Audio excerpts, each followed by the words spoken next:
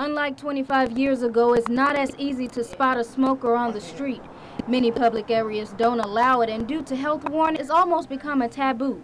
But although the number of smokers has dropped over the years, CDC officials say it hasn't gone down enough, and the rate of decline is slowing. Less people are buying cigarettes, but they also are going to a cheaper brand. Terrence Bird is a cashier who says many times customers who smoke aren't concerned about the negative health aspects. He says since the economy is on a downward slope, smokers care more about price. The money prices, it's getting outrageous. They bargain hunt. That's basically what they are doing, bargain hunt for the cheaper price. He says he doesn't see many young people smoking cigarettes, but the older crowd makes up for those in numbers, and they keep coming. Although he says he knows a few who choose to give up the habit. People say they're not only quitting because of the cost, they say the toll that smoking takes on their body just isn't worth it. It's best to stop, you save money and better your health too at the same time. I seen what it did to people, everybody think once they start smoking that's a cool thing, doing everything, but if you look at people as they age, you look at how it takes away from their life. Corey Stevens and Michael Romine both gave up smoking.